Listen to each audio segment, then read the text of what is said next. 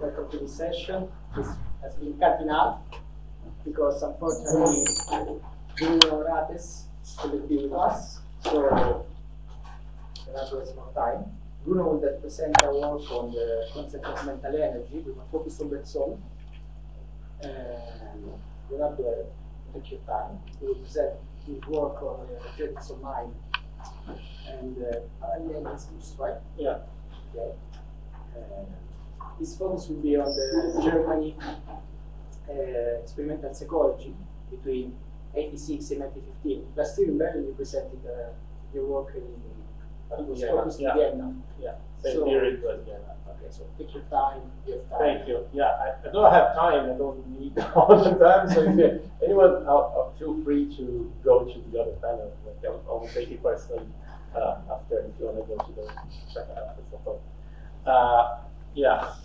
So the theme of my talk today, as Massimiliano was saying, noting, it's something that it's part of a larger research project titled "Energizing the Mind," which I started and I presented in greater length in the project on its own at ESHHS conference last year in Berlin. To sum it up, the project as a whole quite concisely, I try to explore the assimilation of concepts of force and energy and other associated concepts such as work, power, peace, and dynamism in the psychological sciences of the mid-19th to early 20th century. And I try to do that, I'm trying to do that by a transnational comparative approach. So I did do Vienna, the Viennese context, which I kind of focused a little bit more last year. Now it's in print under here.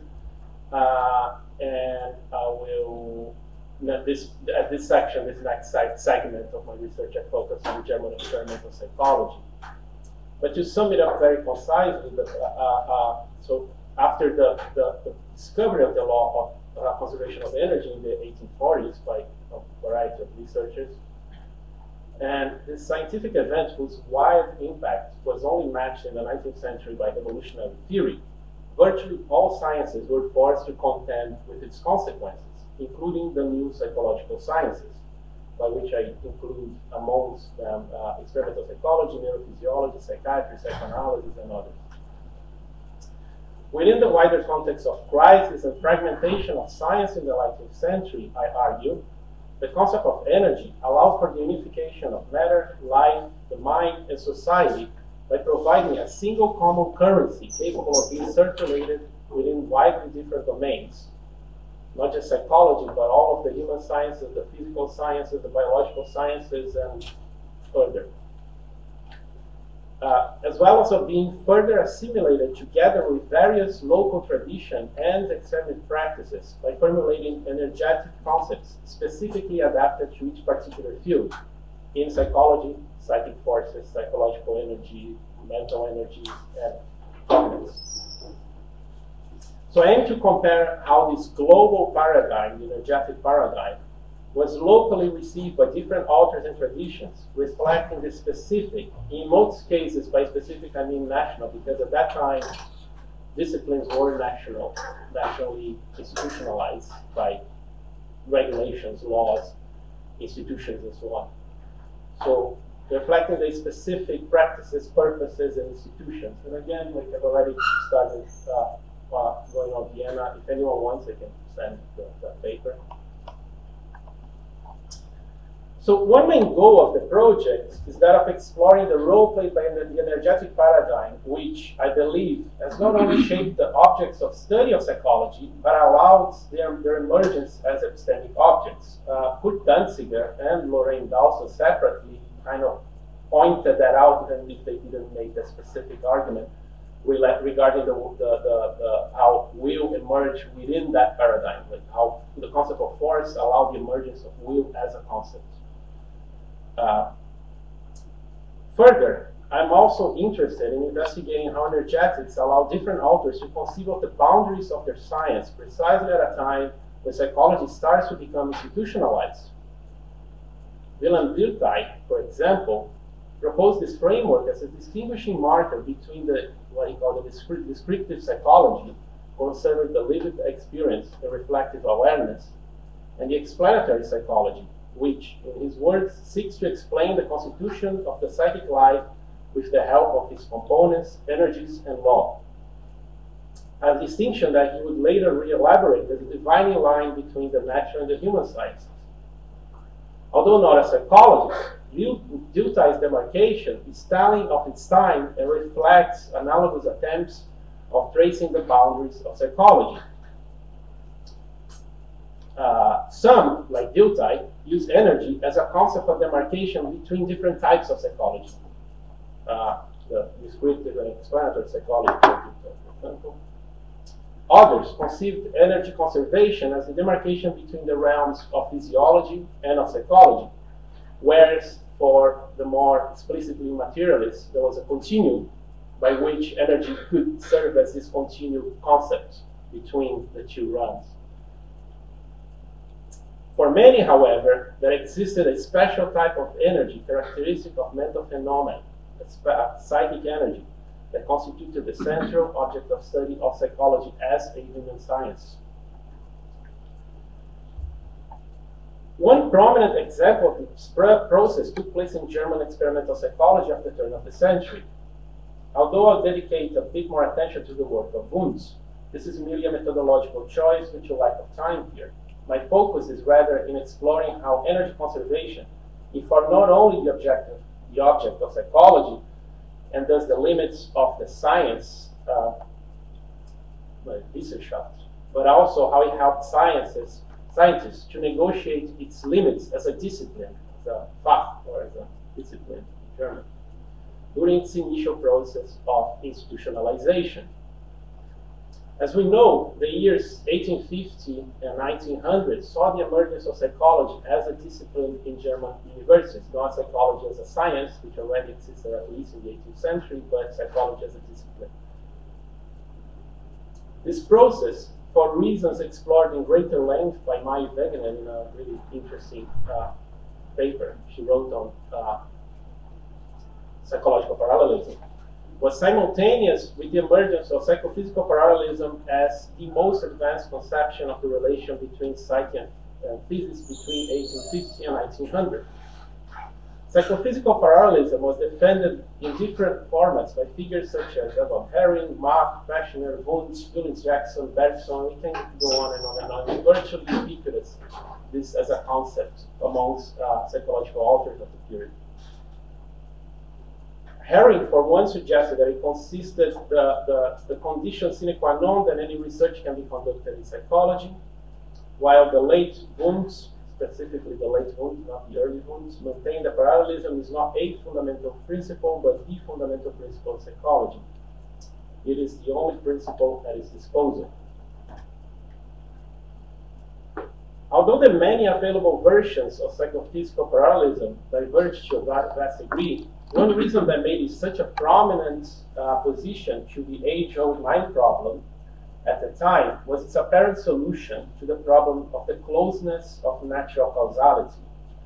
A problem that was an element that was implicit in the law of energy conservation, or at least that was the understanding. And many of the psychological authors, if you read their handbooks at the time, they will be talking, there'll be at least one chapter about that, about causation, the problem of the closeness of natural causality. Researchers involved in the discovery of energy conservation, such as Helmholtz and Mayer, had emphasized the impossibility of a perpetuum mobile. Nothing is created, nothing is lost. There is only a quantifiable exchange from one form of energy to another, and whichever forces act upon a body must also be accompanied by the equivalent conversion from another form of energy. And in an organism, primarily, this form of energy arrives via the consumption of foodstuffs. In sum, only matter acts on matter, therefore leaving no room for the causal effect of non-physical forces, such as either vital or mental forces. For defenders of psychophysical parallelism, however, mental processes were not constrained by physical processes, but only concomitant to it. Psychological and physiological events run in parallel, always accompanying one another but never interacting. thus allowing psychological phenomena to be investigated independently of its simultaneous physiological processes. And also, of course, also allowing the autonomy of psychology as a discipline, psychology to have its own form of psychological causation.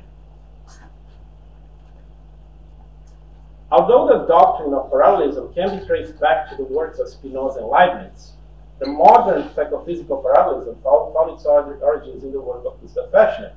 In 1823, in his Habilitation dissertation, Fechner had already defended parallelism between the Seele and Körper, and body, soul and the body. In 1851, Zenda Vesta, he defended a parallelism between the body and the mind, the Geist. It was, however, with the publication of Elements of Psychophysics in 1860 that psychophysical parallelism came to prominence. Fechner proposed there a type of monism whereby the physical and the psychical are understood as two expressions of the same underlying substance, so that the mind and the body are seen as the two sides of the same coin, a position that later authors titled dual aspect monism. Along those lines, Fechner would thus claim that, and I quote, the living force that is used for chopping wood and the living force that is used for thinking are not only quantitatively comparable, but can be converted into one another, so that both performances can be physically measured by a common scale. This is also interesting when if you think of Fechner's work in psychological measurement. So if he's measuring what he's measuring psychologically, he's also measuring physically along those lines. It's a physical force that he's measuring. There are two expressions of the same force.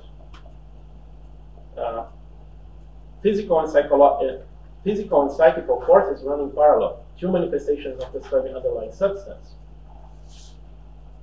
Physiologists contemporary to Fechner, such as Helmholtz and Dubois-Reymond, had instead defended a dualist view and the position of psychophysical interaction rather than parallelism between the mind and the body.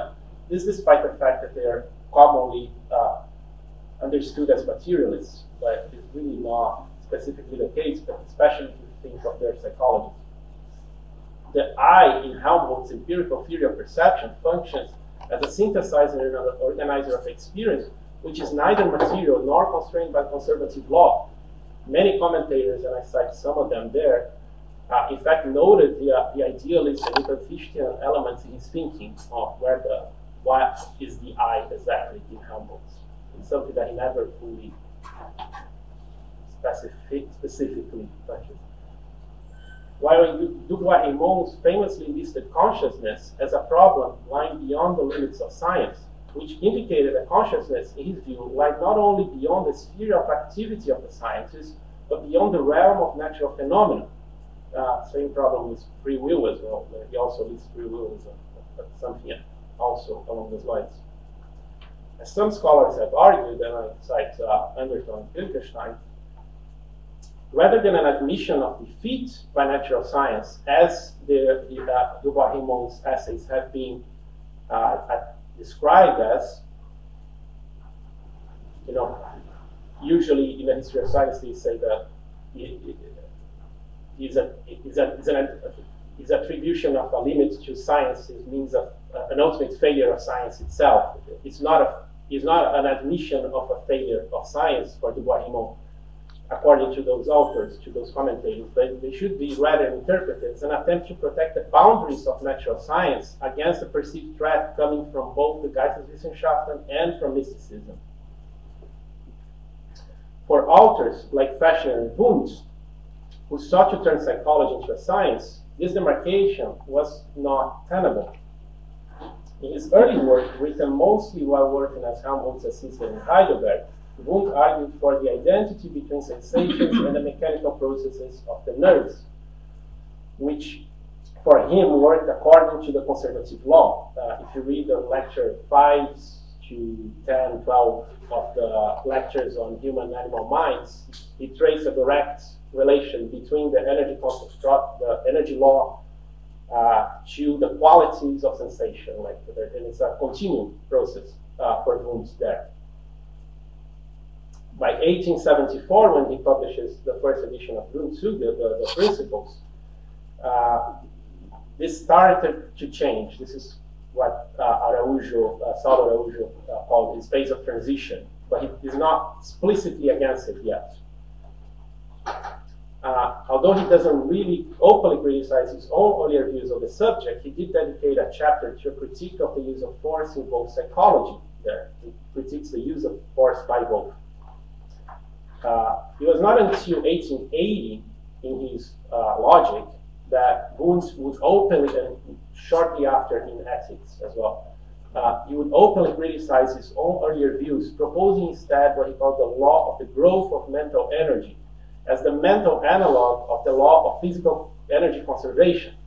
Growth there was linked to Wundt's principle of creative synthesis, the doctrine that mental causation, unlike physical causation, implies the results of a psychical process is always creative and greater than the sum of its elements.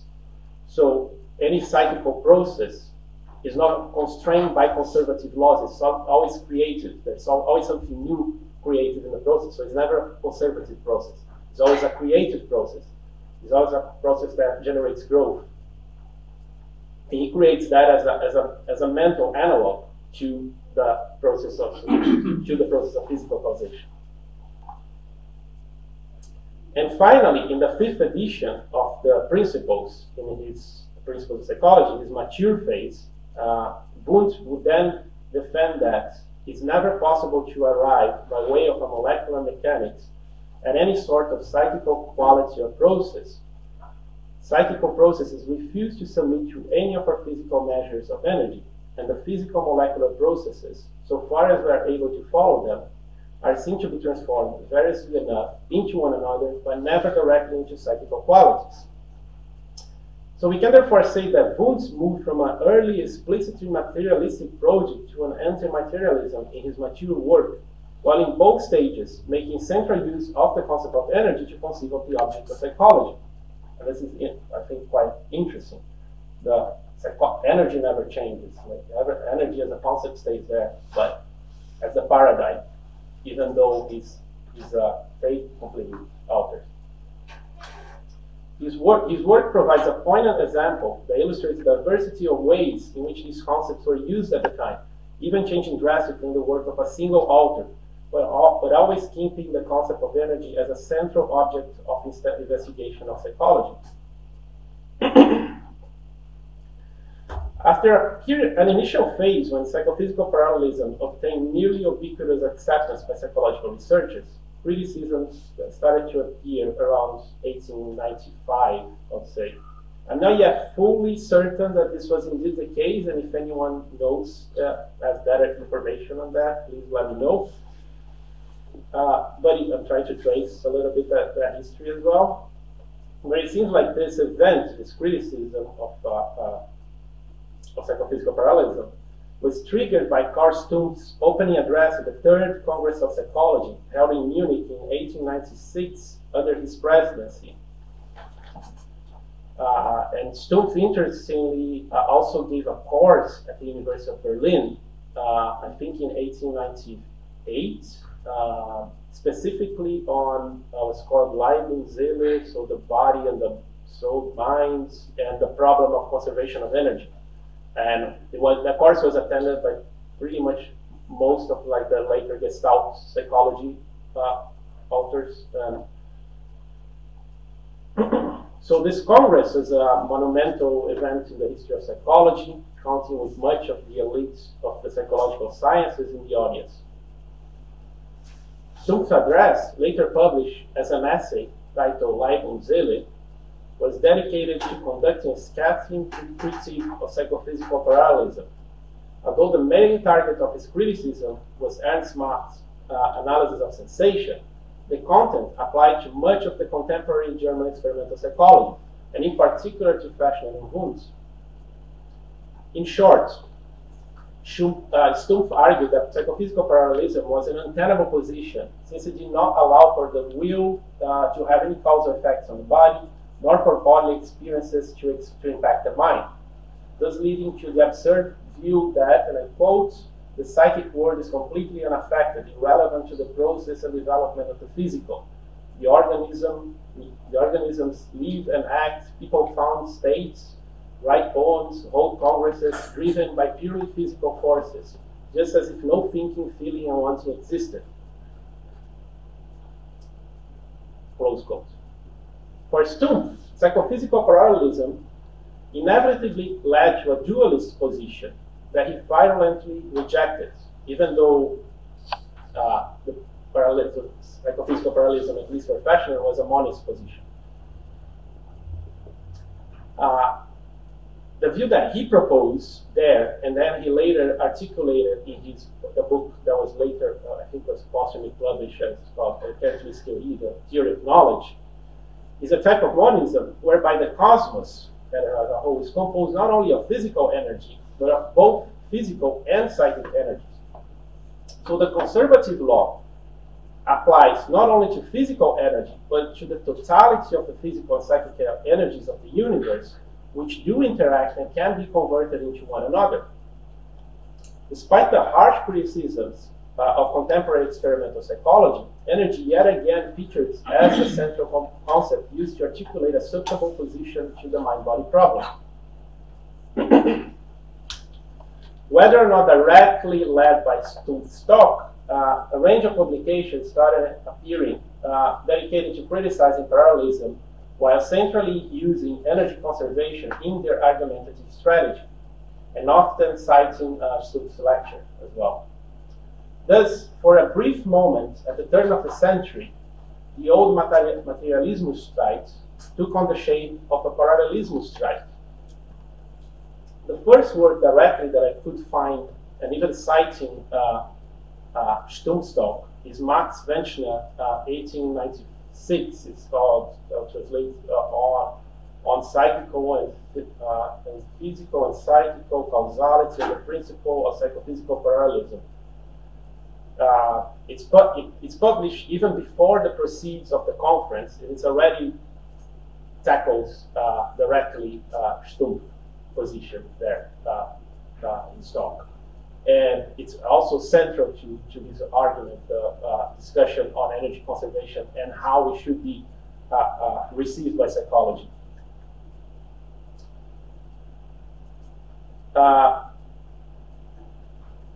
So the short monograph seems to have been highly inspired and motivated by Stumpf's address, which the author largely is taking the stance of interaction against parallelism. Many more interesting pieces were published at the time, but I'll skip to the work of Ludwig Busse, an largely obscure nowadays philosopher who also wrote a thesis on Spinoza, also on psychophysical, on parallelism, really. And he became a professor later in the University of Tokyo, Rostock, Münster, and finally Halle. And he died quite young, I think mid-40s. In 1900, he published a paper titled The Interaction Between the Body and the Soul, Mind, and the Law of the Conservation of Energy. And his central question there was, does the conservation, let's quote him, does the law of conservation of energy allow the assumption of an interaction between mind and between body and mind, or does it exclude and force us to assume psychophysical parallelism? As the title of the paper itself indicates, Busse argued that the law of conservation allowed for a version of interactionism, while also maintaining that parallelism is contradictory and artificial for reasons similar to those articulated by Stumpf. And this paper was further articulated by him into another publication like this one. And this is a big book called Guides to Portable Zero and Light, which I yet have to tackle. But it basically develops a lot further his views there. And I don't want to take more time on that. I'll just finish concluding here. I'm not yet completely able to pinpoint the full argument that I want to make here, or at least make a single take on. I'm going to continue working on that and keen to engage in discussions here and later. But on what's the take for German experimental psychologists? The energetic framework was used both by authors attempting to reduce the mind to underlying material exchanges, as well as by explicitly anti-materialistic projects. And sometimes, like Wundt that are described in both ways by the same author. It was used by monists, dualists, interactionists, parallelists, and everything in between. As I try to highlight, one key point or one key element that is emerging from my research is how it served the purpose of formulating the boundaries of psychology, boundaries between different types of psychology, boundaries between physiology and psychology, boundaries between the human and the natural sciences, and it's formulating the boundaries of the science as well as formulating the boundaries of the discipline itself. As the disciplines become institutionalized, the different ways that they understand what the object is kind of informs the way that they believe that the discipline should be organized and separated, divided from the other disciplines.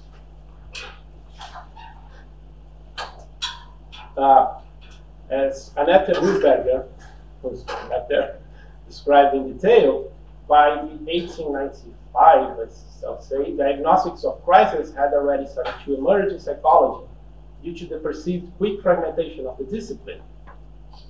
Energy provides an important concept for authors, as it allowed them, on the one hand, for psychology to be unified together with the other sciences, while also maintaining its autonomy. So we could, at the same time, say that energy is a concept that has a continuum from physics to physiology to psychology, and continuing to sociology and to the social and to the spiritual even, if you want.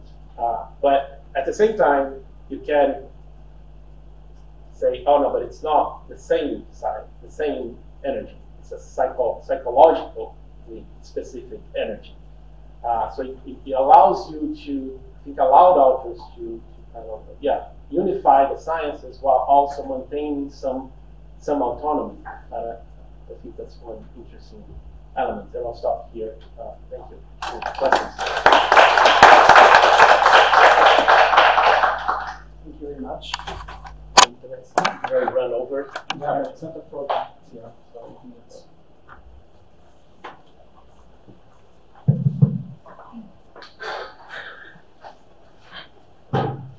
yeah, so thank you for the talk. I still try to find a bit what are you heading at? What is the aim? Because great part of what you presented is based on good secondary literature. So your idea is to find more about this debate about parallelism and energy. And I mean, it's clearly that these German authors, they're sharing some common concepts and concerns. But to what extent can you isolate it from, let's say, authors such as Cannon? I mean, they were also connected internationally. So how could, I wonder, the boundaries of your research, right, are not clear to me. How you can isolate these researchers who were clearly also through the international conference connected internationally and influenced by each other, right? From the debates among physiologists also on an international scale, and what is exactly the aim? Because depending on where you're heading, maybe I mean it's energy. First of all, the first thing that I think is important to keep in mind is that the term energy refers to something that we cannot directly see, but we can measure indirectly, and this is, I think, what helps so much to make it versatile also for talking on the invisible sphere of the psychical or psychological energy. Then it's somehow linked also to spiritualism and all these energies that were like happening in these the spirits and then to homeostasis and the body. So there are so many topics into that I wonder, what is here your aim? Are you looking, what do you want to develop this argument, like saying they picked up energy in order to distinguish psychological energy or psychical energy from physical, to make this institutional argument to say that's how we can institutionalize psychology as a science independently from physiology? Is that what I'm really trying to get a bit a better idea of what you're heading? Well, the honest question is that I'm trying to figure that out as well myself. Yes, and I think this is something that has emerged from reading, and it's not reading just secondary sources, like reading the primary sources as well. And I think there's a lot of that big list here that I'm still have yet. I do want to get through all of it.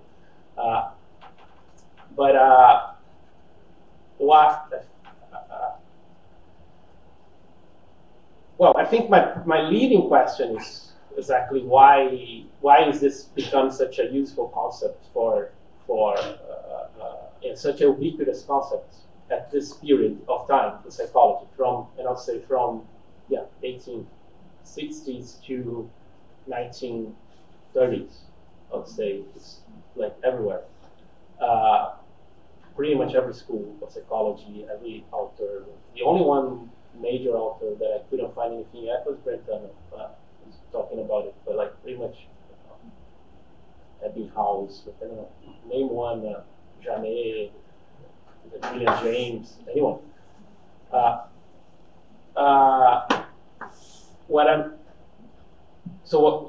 kind of led by that. Right? Why is it so?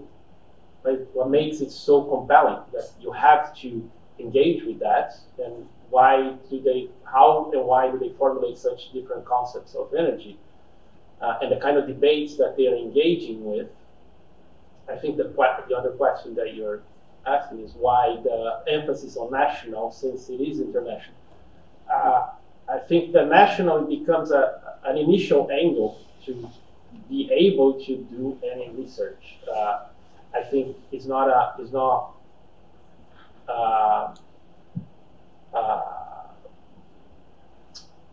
as you're saying, like they're not working in isolation. There's a beginning here of like international congresses, such as this Congress in Munich. They had researchers from all over the world. They were reading each other's work, and I do engage in that. But still, and I think I'm quite influenced in that by ESHHS work on like how, those initial practices, so like institutionalization, they're very much informed by local as well debates and like how exactly how do you hire a psychologist, so to say?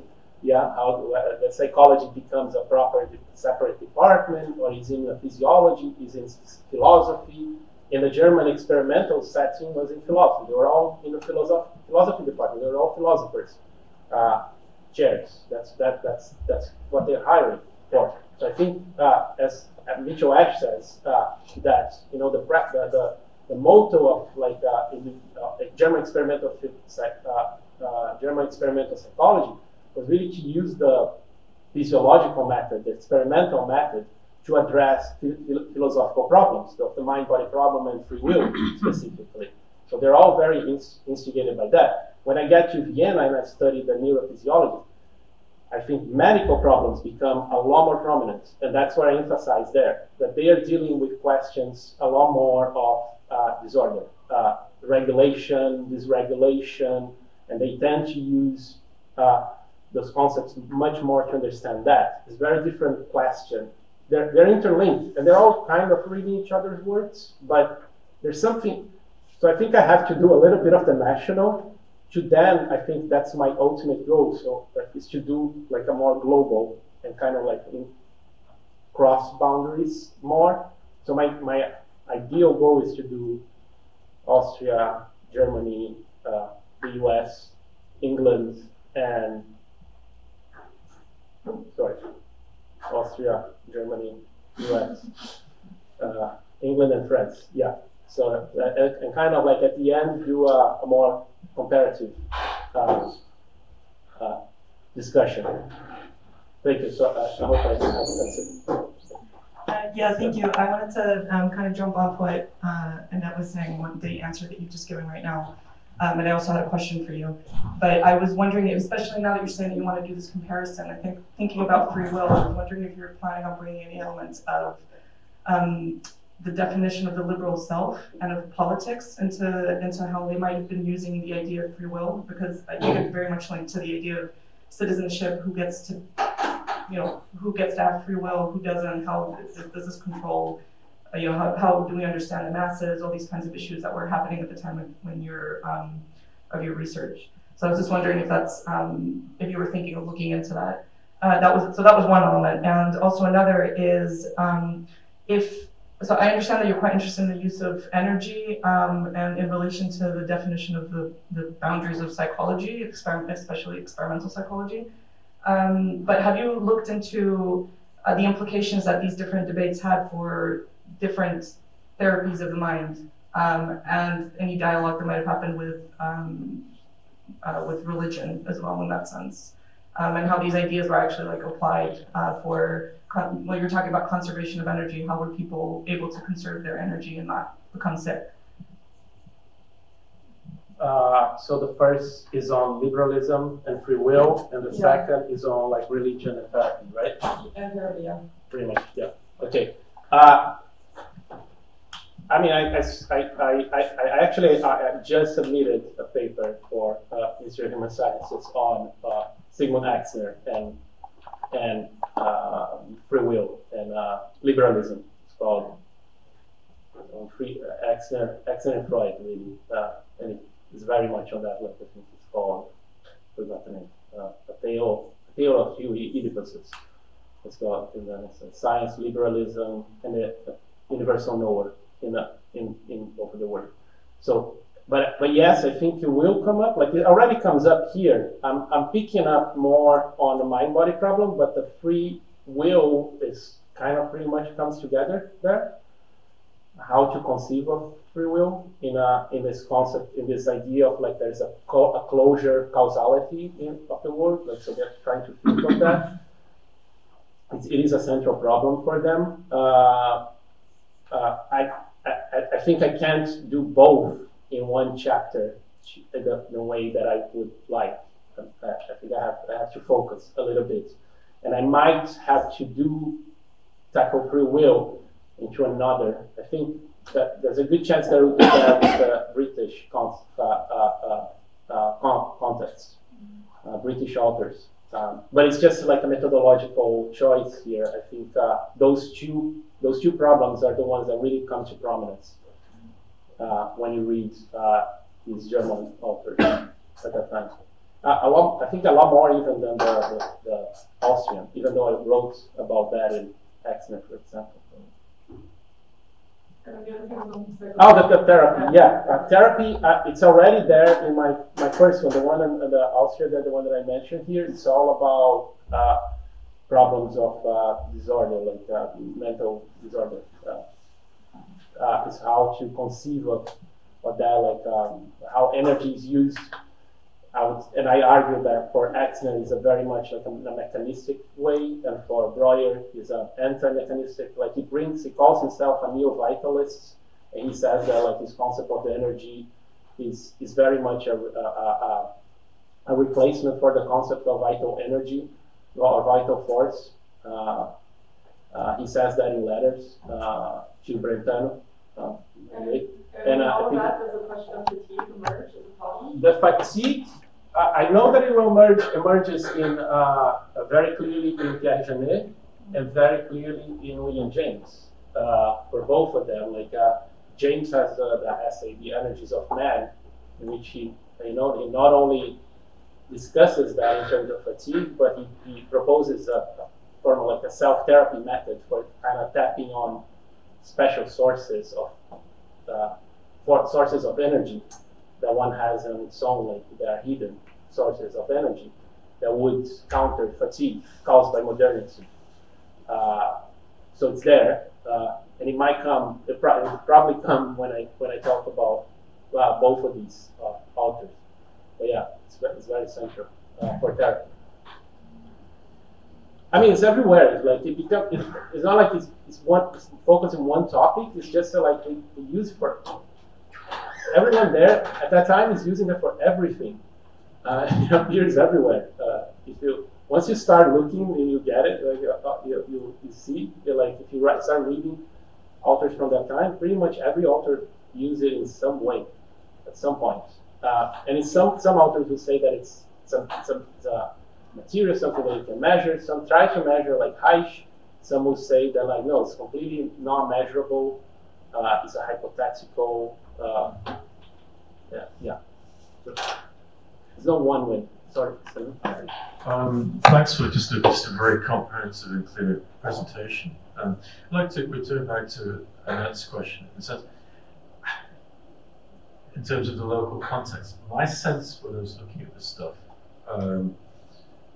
was that in certain important respects, these debates were international before they were national, in the sense that the process of forming of institutions is going at various paces in various countries, and it's a bit spotty in certain senses. And it's a sense where people are expecting others to read multilingually and are responding to debates across these languages. So the English and French language contexts are basing themselves on the German literature as well, and that. So it's a sense that I think that it's important not to look at it as, in a way, national and then moving to a comparativism, but it's as if like there's an international discourse because it's a conceptual one that then becomes located and then becomes taken up in specific practices. And the second sense, in terms of what these, my sense, and just excuse my recollection because I've worked on this about 30 years ago, was that it's a science question, in a sense that psychology has to have its energy concept to be a science. And then therefore then the various definitions they're giving is, and it's part of how they are then framing and wanting to frame the discourse in practice. But that's the question, that one of the key drivers to why energy, in my sense. I wonder what you think of that. In the second one, yeah, I definitely agree, and I think there is there was an analogous phenomena that I try to, I think a lot of my thinking on these concepts here also comes from reading the literature on the history of vitalism as well. Because what the vitalists did in the 18th century was to try to adapt Newtonian concepts of force, but they had to think that like there was depth of attraction and repulsion, but not everything can be, not every phenomena can be described purely in attractive repulsive in terms of attractive and repulsive forces. Therefore, they have to come up with a type of force that's specific to light. And they come with the concept of force, different concepts of vital force. And I think there's something, but at the same time, you also had the proper mechanists who were trying to conceive of the body in terms of exclusively forces of attraction and repulsion at that time. And I think there's something analogous going on here. You had authors who really tried to use the concept of energy very much aligned to Helmholtz. Helmholtz is always a big reference there, and again, it already goes to your point, because Helmholtz is pretty much a reference to almost everyone at that time. So they try to use the concept of energy very much aligned to exactly how Helmholtz has used it. So they cannot formulate a concept of energy that's specific to psychology. It has to be the same concept, no new forces. Sigmund Axel, for example, is exactly that. The concept of energy is very central in his project, but the concept of energy is not a psychic energy. It's the same energy. Yeah. But whereas other authors have feel forced to they have to create a concept of energy that's specific to the science. And I think that's when you jump from the kind of vitalist, in a sense, appropriation. And I'm going to the internationalization. I don't know, this is, international first and local second, or I mean, certainly there's something global, and that's my interest. Global about the idea that like everyone at the same time is using energy. So there's something that's they're all understanding that. But much like the discovery of energy conservation tended to happen not necessarily caused by one another, but simultaneously. Right? It just happened simultaneously because of similar conditions, I guess, of ideas. And I don't know. It's a thing I'm still working out for myself, as you can see that I can't. But it's a way of like how exactly do I organize this project? I think there's something that's global and there's something that's local. And do I start with the local in terms of chapters, and then I go to the global, or do I start from the global, and then how do I separate them in chapters? And I make chapters that are based on themes rather than on places. I don't know. I decided to go from the local base. Pretty much, I think a lot of my argumentation there comes from Mitchell Ash. Like, and I tend to understand that, like, well, a lot of the psychology that was done in Vienna was done more in the physiology, was done by physiologists, and they had different sets of problems. And the one that was done in Germany was done by psychologists in the philosophy department. They had different sets of problems as well to do. They met in conferences and they read each other's works. They knew each other personally, or they exchanged letters and so on and so forth. So they are in, but they had certain sets of questions that were determined not only by them, but determined to a large extent also by their institutes, by the fabric of institutions at the time. I think Ash's work works really well for the 20s and 30s. And the move the frame is true. Sorry? Works well for the 20s and 30s? Works very well for the 20s and 30s when you move the frame forward. And the earlier in the 1890s, I think the elephant in the room was Mach, and he was the bugbear really at Leipzig for Wundt, because Mach and Richard Avenarius were inspirational to the younger students. Külper was the institute assistant and was pushing this way of thinking to people like Titchener, right, who comes to America. So the idea that there cannot be any kind of what Mach would call metaphysical notion of energy, but it's more a way of processing a neo-empirical method. And Avenarius does a whole abstract methodology on how that would work. They were very much into this. One hated it. He said you can't have a program of experimentation unless you have a model, a sort of hypothesis to experiment with, at least, work with a model and go from there. And these people were casting off. Münsterberg did too, and he came to America. So it's Mach and Avenarius, I think, who you start with in all this problem about energy and about what a psychological experiment is and can be. And then as far as energetics go, another fellow comes to Leipzig, Wilhelm Ostwald, who has a whole philosophical program on energetics, I think they called it. Yeah. So it's a much, believe it or not, it's a bigger problem than even you have outlined here. Yeah. And the Mach part is absolutely in their correspondence. It's almost as if one proscribed this and told them they could not read it, and so they all did. And then he complains that people like Stumpf and others encouraged this kind of thinking. Kupa in Würzburg to does this sound right, Annetta?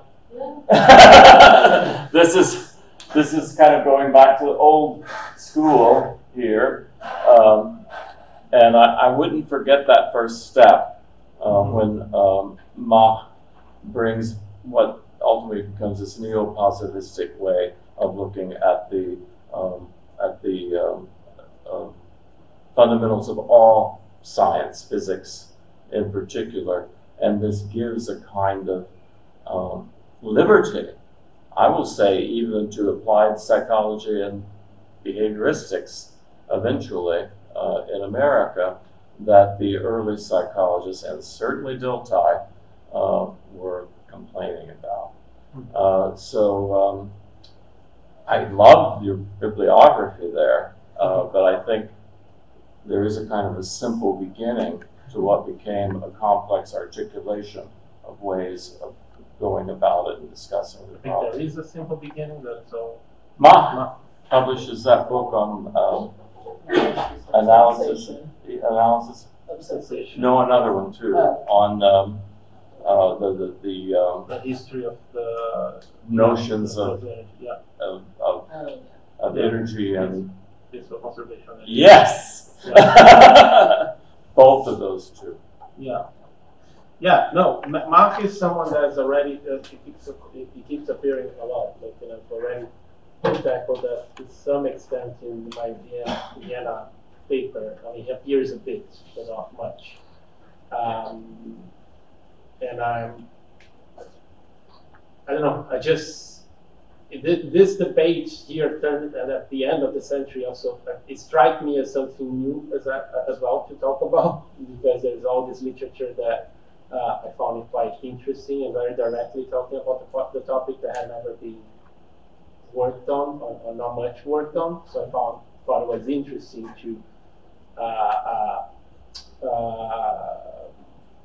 describe. But yeah, certainly I know that I have to get back to Abbonati, and Oswald is already in the mix as well. I just have to focus as well. And especially my talk here, I had to specifically focus. I like the bibliography very much. Yeah, thank you. But Helmholtz, I think definitely Helmholtz. I think Mark was writing against Helmholtz, probably. Yeah, but I think that Helmholtz is the core figure that appears for everyone, and then there are others. Fashner second, and perhaps Denmark. Okay, Mark. So I have a question that Oh, I don't really had the panel just for me. That's great. I don't even know entirely how to formulate my question, because I guess it comes back to the local versus international, and maybe to say where it's coming from, which is my own ongoing for the last 15 years problem of I've been trying to work on French vitalism in particular, and kind of the in French physiology, and I stopped in 1860, so that also sets kind of the framework. Mm-hmm. So a lot of different sorts of problems, but in terms of, is it better to start with the national or the national level? I can say, at least for the case of France, even though ideas even earlier circulated, were debated, that there were very, very specific structures in which, institutional structures in which physiology was practiced that influenced the way the French were interested in forces, vital forces, vitalism, and the question of what is life or what makes life specific. And French vitalism was very, very different from German vitalism that I really don't know as well, so make a huge pronunciation on that. But I think that if you look at the physiology from the prism of psychology, you get a very different picture than what I've been doing, which is looking from the perspective of physiology and how a lot of psychological questions get progressively eliminated from the French physiology. So I guess one thing is a comment that please continue, because I want somebody to solve this sort of problem that I find very, very difficult. And I guess the more specific question is, or maybe agreement with what you said, that these local contexts, at least in the earlier periods, seem very, very important in terms of what's even meant by these concepts that, when they circulated or when they were discussed, could have had very, very different meanings in these different contexts, at least if you compare with France, which is the one thing that I can kind of say something about. Now I'm going to like the very speculative, I'm going a little bit more wild here. So, and this is something that I kind of presented a bit, but if you try to do like a really long history instead of doing a more microhistory or like local history, microhistory in one moment. If you try to do a longer history of energy and force, you have a history whereby like there were concepts that were all-encompassing and that progressively they got reduced to kind of become like these abstract forces then of attraction and repulsion. So by which you see like what happened in the vitalist tradition was before with Newtonianism is like you kind of removed the life from the concept of force, and you remove everything vital, remove everything mental as well, and you reduce just to this attraction and repulsion. So then the vitalists come and they do a concept that brings everything vital but eliminates everything mental. At the same time, you have both creating specifically mental forces. So we have the vis representativa is specifically a mental force at exactly the same time. And as Fernando Vidal put in his book, like the vitalists, and they take Womskian psychology and they put it into the encyclopedia kind of in a sort of shifted way. So you have this history of kind of as you push it out, like they create a new concept around it, and at the same happened, I think, with energy as a concept. And this is my speculation as I'm trying to do. Like, if I try to do a long history, that's kind of a little bit how I would see. Because I think there's a local history that is just like from the law of energy conservation to the discovery 1840 to psychology. But there's a much longer history before that, and the history before that is that the creation of attempt of energy conservation was an attempt to unify this concept by, in a certain way, suppressing all these other very militantly. If you read Guarimond, if you read Meyer or Helmholtz, they're very militant about how that no other forces other than attraction and repulsion shall be specific, so militant against vital forces and so on and so forth. So what they're doing is like really, I think, an attempt at suppression of these concepts, which are then reemerge again in terms of psychical energy, physical, vital energy, and so on and so forth. Kind of like a little bit how I understand, even though this is a year, very off the books. I'm not being filmed right now.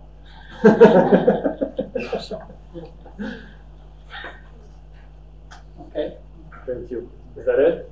Yeah. Thank you very much. Is he Italian educated?